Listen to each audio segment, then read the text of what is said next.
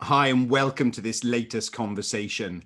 I'm joined today by Dani Grieveson, and Dani is a certified executive performance coach. And today we're going to talk about navigating the end of lockdown with confidence. We're recording this in early May 2021, and the end of lockdown is in sight. And we're also going to talk a bit about the whole thing about dealing with anxiety as we return to sort of a more normal, whatever that means, way of working and living. So Dani, thank you so much for joining me for around, I think this is our third conversation. So thank you so much for being up for that.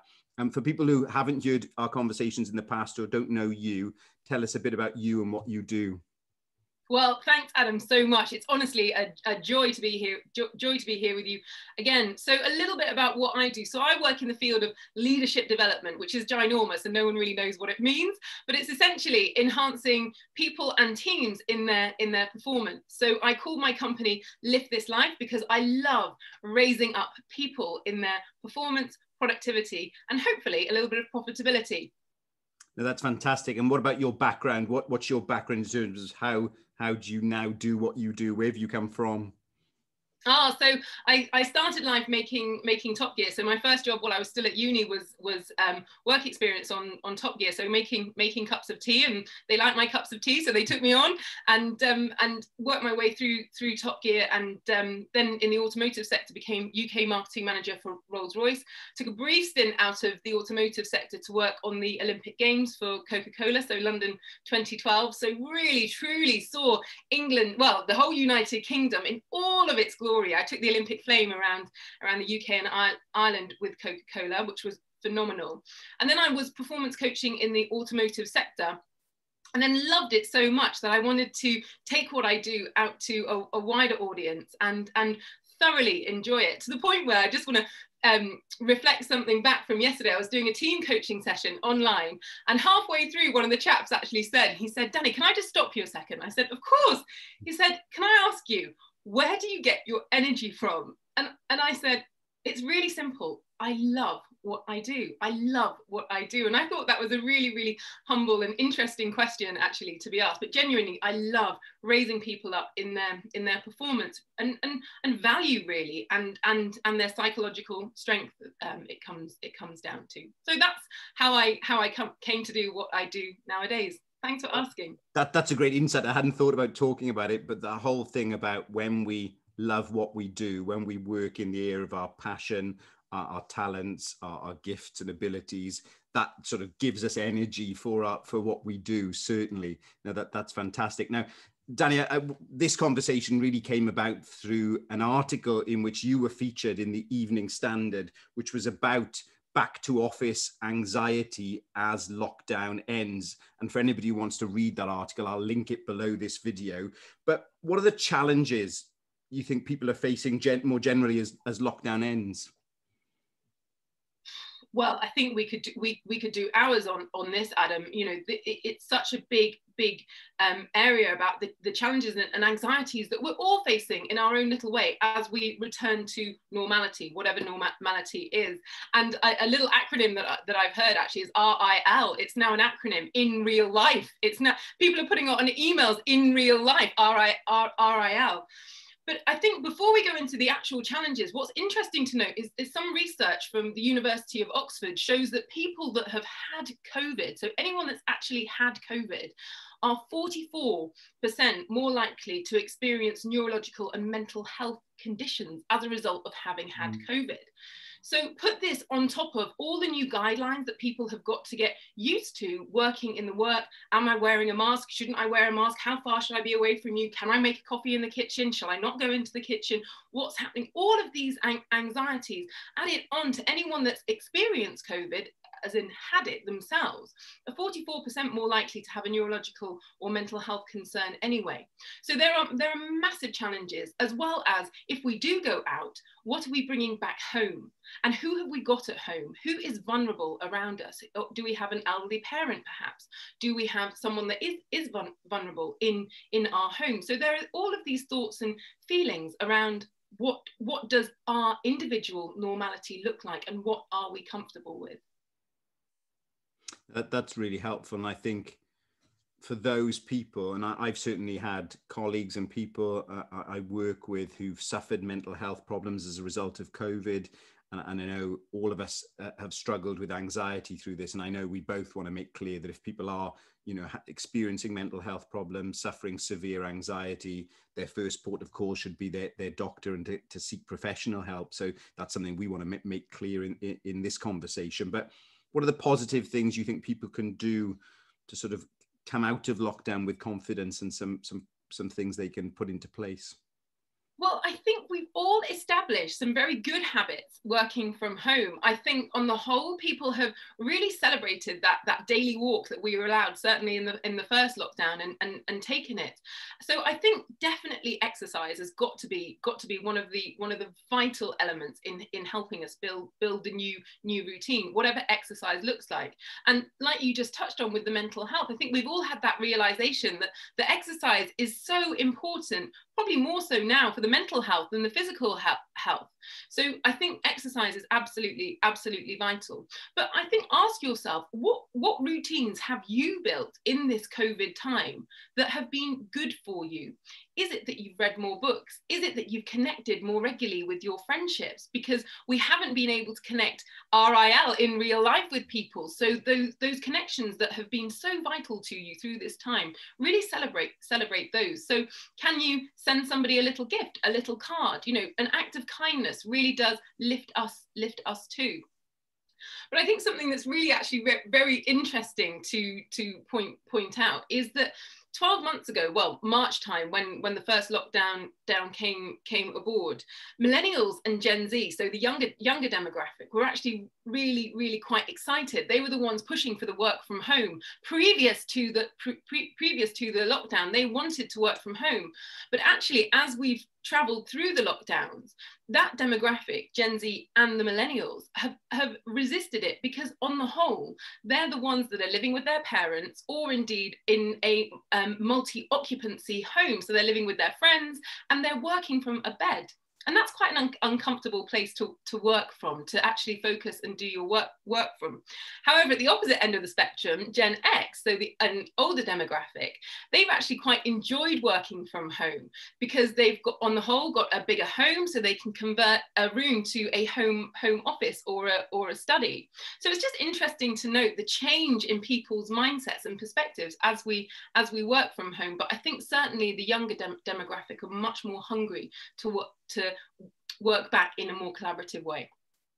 I think you've touched upon it, because I think there are some positive things from lockdown we want to keep doing in the future. For me, being at home, working from home and doing court from home every day, I've been able to go on that 6 a.m. run every day.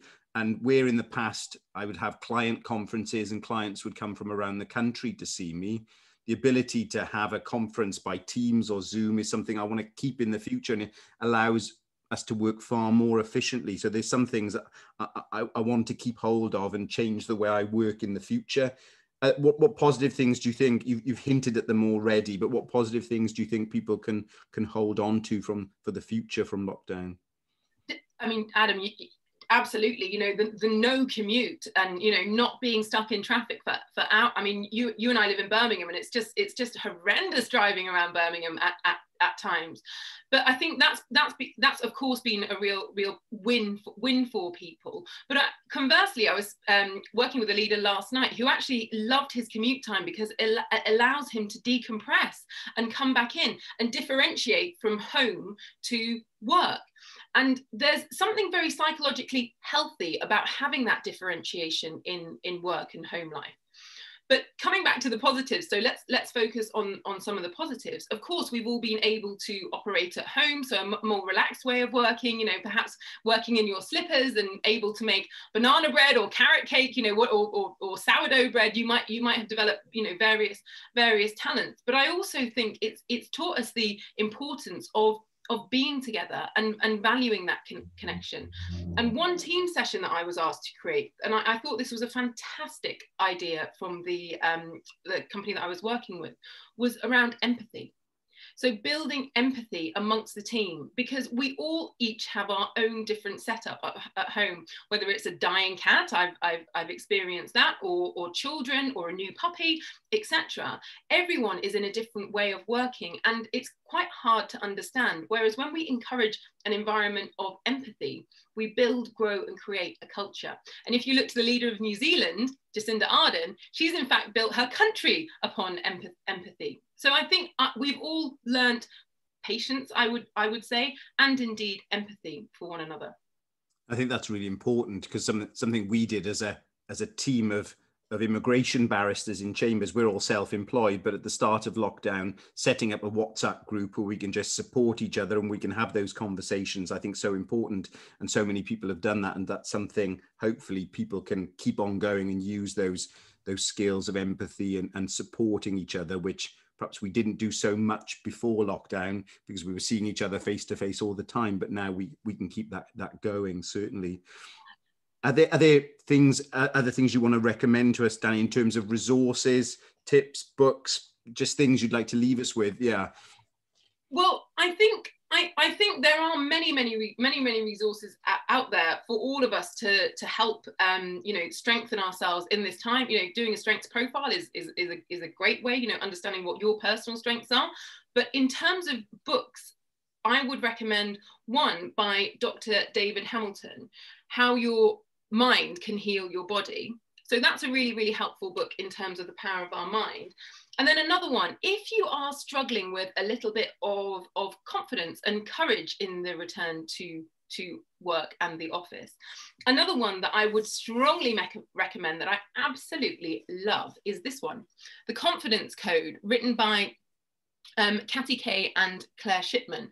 Cathy Kay is a BBC journalist, Oxford grad. She was at St Hilda's, and that's a really powerful book for developing and understanding your confidence.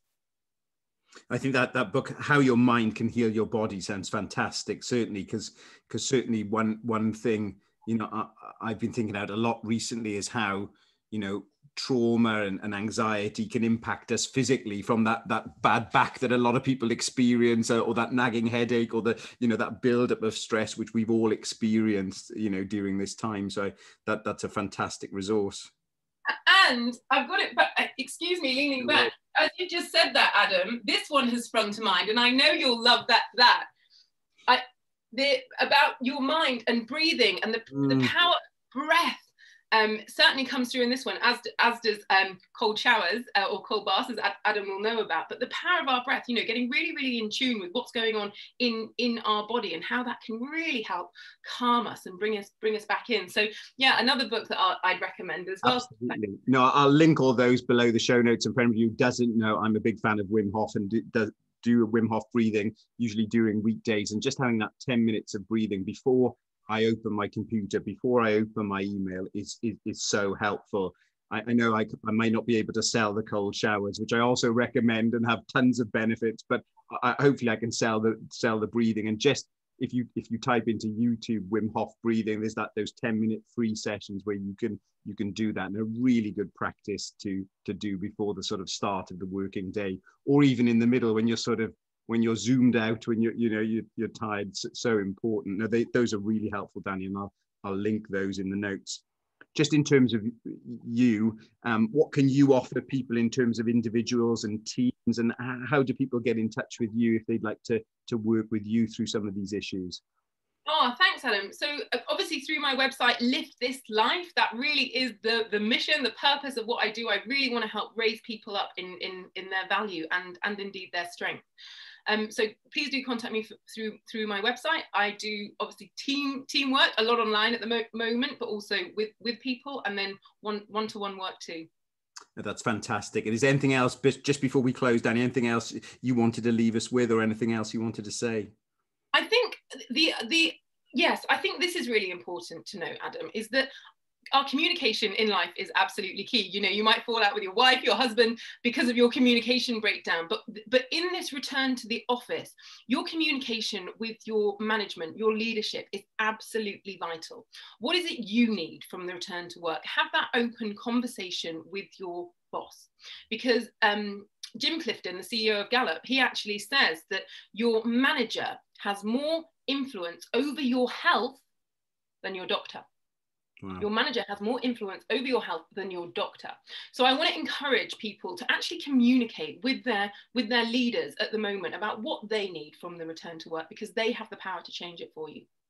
And just, so I've said finally a couple of times now, but just if there are people watching who are managers or business owners who have those people under them, what should they be doing to ensure people's well-being in this return from lockdown? Very simple. Ask them what their needs are. Ask them, and that can come up in a one-to-one, or you could orchestrate a meeting, but some might be a bit confidential, so it might be better in a one-to-one setting. No, that's fantastic, Dani. Thank you so much for your time, Dani. Thank you so much for your recommendation, and thank you so much for encouraging everybody to take cold showers. I think that's got to be the way forward. No, that's brilliant, Dani. Thank you so much. It's really helpful. I'm really glad you could join me again today. Oh, delight to be with you, Adam. Thank you so much.